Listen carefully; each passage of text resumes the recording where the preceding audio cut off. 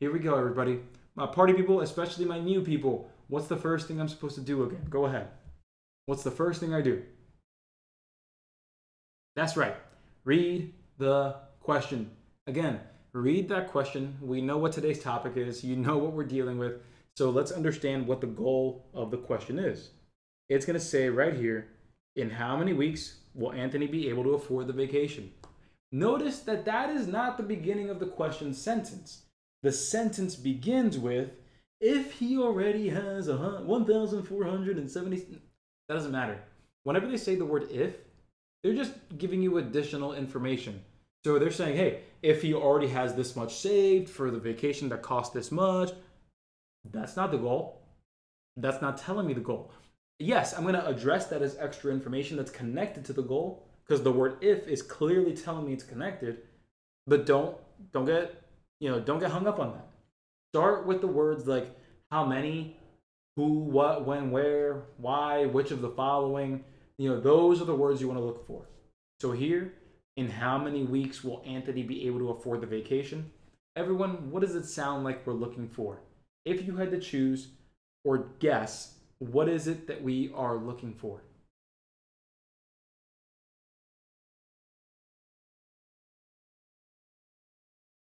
How many weeks? Erixa, Eros. Yeah, that's right. Time, weeks. How many weeks? That represents time. So, what does that mean for us?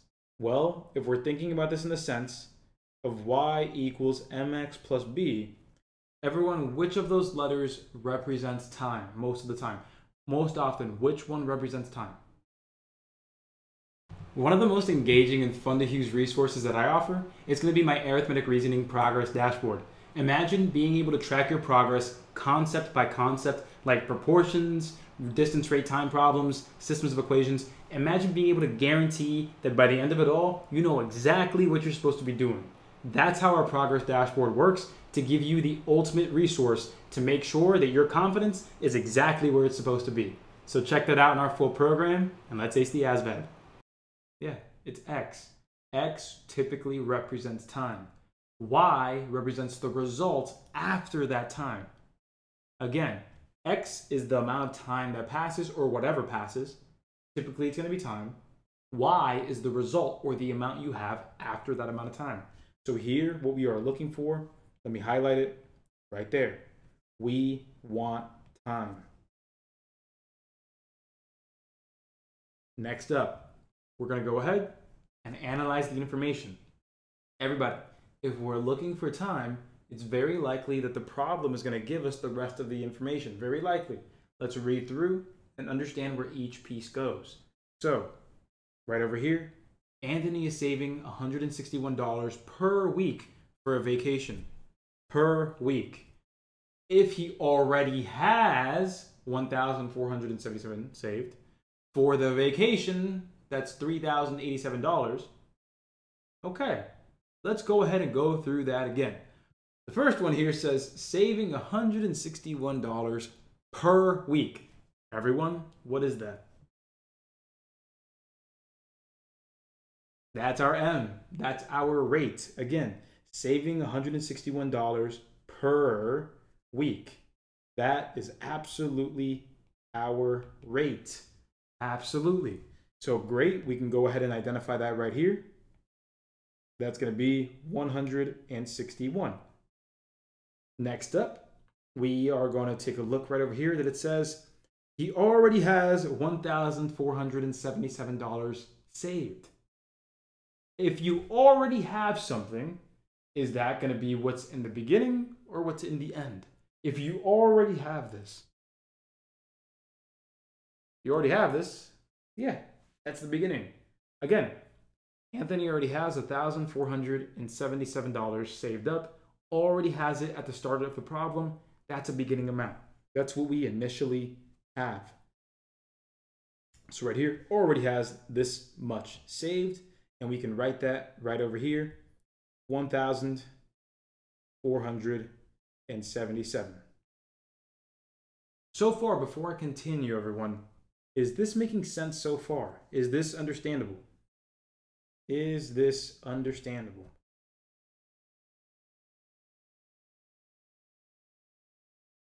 All right. So as we take a look at, and thank you guys for the participation, I love that. So moving on to the last piece of the puzzle here, let's understand if we have the why. Let's ask ourselves, let's just not say, hey, we have one thing left, so this last number must be it. Has anybody ever done that and then found out that you got completely bamboozled? Like, oh yeah, I need one more number here. I see one more number here, has to go there, and you've gotten bamboozled. Who here has been bamboozled like that? Because I'm going to be the first to say yes. Been me before plenty of times. When you get a little ahead of yourself and you get overconfident and you don't think you need to double check. So with that, sounds good. Jasmine, I am writing periodically, so if there is a little bit of an issue, I would recommend backing out and coming back in.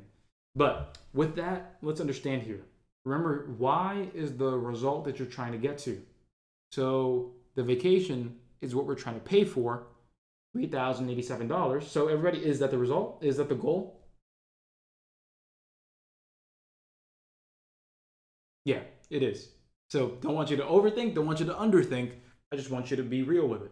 If that's the goal, that's the result, then yeah, that's the vacation's goal. Sweet. So we can go ahead and say that that's the case. Let's bring that here. Boom. And we have the goal again of $3,087. There we are. There we are. All right. Now that we're here, everyone, yes or no? To get the answer correct, we have to solve this equation. Yes or no? All right, sweet. So before we actually solve this equation, I want you to reveal where you currently are. Are you confident, or do you struggle with solving equations? Are you confident, or do you struggle when it comes to solving equations? Be honest. Again, be honest. I'm not here to judge you. I'm here to help you out, here to help you grow, here to give you advice. So go ahead, be honest. In the middle, confident. In the middle, struggle, confident, struggle, struggle, struggle, struggle, 50-50. Middle, struggling, confident, struggling, struggle. So look at that. I'm not using this as a condemnation of anybody, but I do want to just review these answers as a warning. There are not going to be many problems where you're not solving an equation on the ASVAB. So I want you to understand how to flow through this and do this without hesitation. So everyone, will you take time, whether you're in the program or not? I don't mind what you're using, but do you promise yourself to work on something as common as solving equations? Good. Sweet.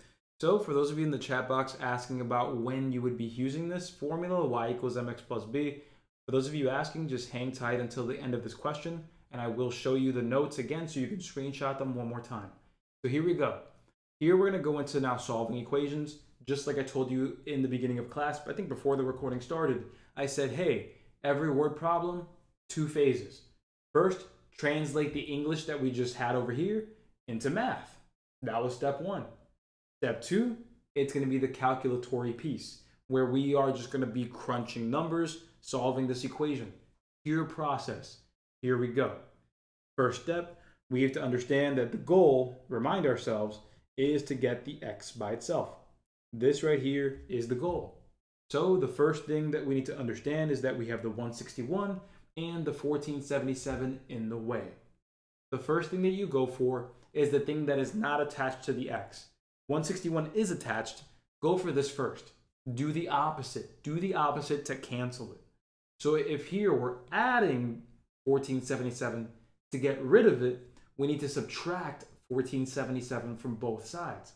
And that's what we'll do right here.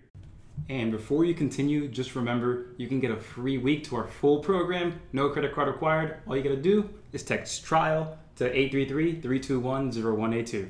Do that real quick, get a free week, join all the classes, and raise your score. We'll go ahead and grab blue. And we'll go ahead and subtract that from both sides. Just like that.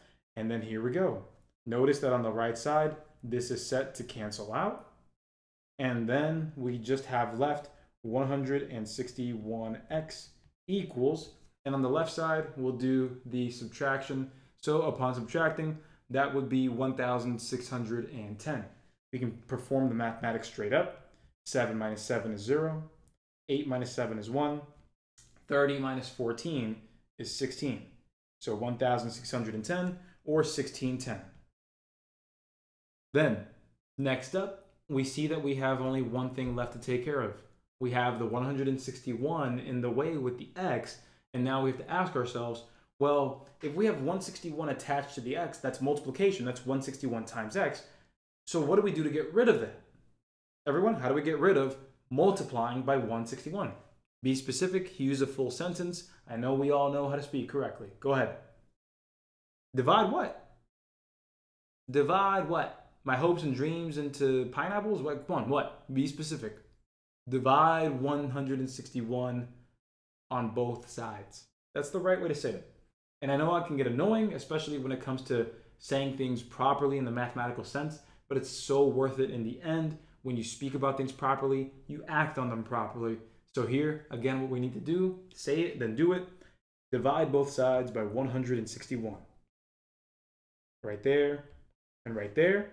And now, for those of you freaking out thinking, Coach, I don't want to do long division by 161. Well, before you get scared and before you blame me and punch the drywall, take a look right over here. Everybody, 1,610 divided by 161, not that bad. What is that going to be? Yeah, it's going to be 10.